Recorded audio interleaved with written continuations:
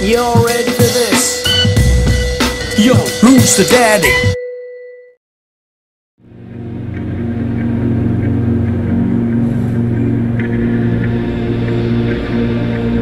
Easy guys, Dom here from Cringy Dad Gaming. So just a quick update for you, anyone who may have downloaded and started playing Black Mesa, which is a community remake of Half-Life, and you'll notice an awful lot of loading screens within the game. This is actually part of the normal Source engine that they actually use. Source engine was the one they used to make Half-Life 2, which is what they've recreated the game within. So there's nothing you can do about it. There's nothing wrong with it. There's no settings that you can change in it. So if you're kind of scratching your head thinking something doesn't quite feel right, it is purely because of that. However, you know, it is a game made on an old engine, but it still looks and plays fantastic with an awesome story. So hopefully this isn't going to set you guys back too much. Don't forget to like, comment and subscribe, and I'll catch you guys on another video.